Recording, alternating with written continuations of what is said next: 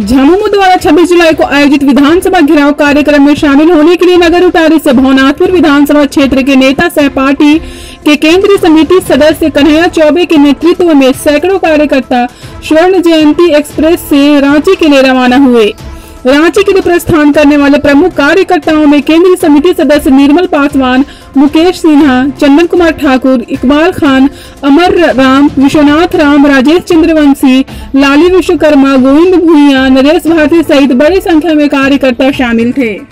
भवनाथपुर की आम आवाम, गरीब, आदिवासी, दलित, पिछड़ा, अगला कोई भी नौजवान या कोई भी जिंदा मनुष्य इस सरकार की निकम्मेपन और चोर विधायक से त्रस्त हो चुका है।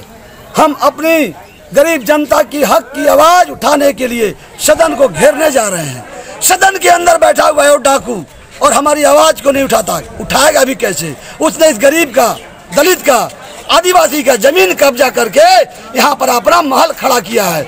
हम पुश्तैनी, खानदानी, खतियानी जमीन जंगीपुर के आदिवासी को खाली कराने जा रहे हैं। हम जमीन लेके रहेंगे, हम जिंदा रहे न रहे उसकी कोई परवाह नहीं, एक इंच जमीन नहीं छोड़ेंगे। हम भवनाथपुर के नौजवानों को पावर प्लांट लेने जा रहे हैं। 5 साल हुआ, दिल्ली से लेके भवनाथपुर तक सब कुछ सत्ताधारी पार्टी का ही है, लेकिन पावर प्लांट 5 इंच का काम आगे नहीं बढ़ा। इसलिए इस निकम्मी और बेशर्म सरकार को जमींदोज करने के लिए, खत्म करने के लिए हम कन्हैया अपनी माँ बहनों के साथ, माता पिता के साथ, नौजवान साथियों के साथ जन जंगल जमीन की रक्षा के लिए संघर्ष करने, सदन को घेरने रांची जा रहे हैं, रांची जा रहे हैं, रांची जा रहे हैं।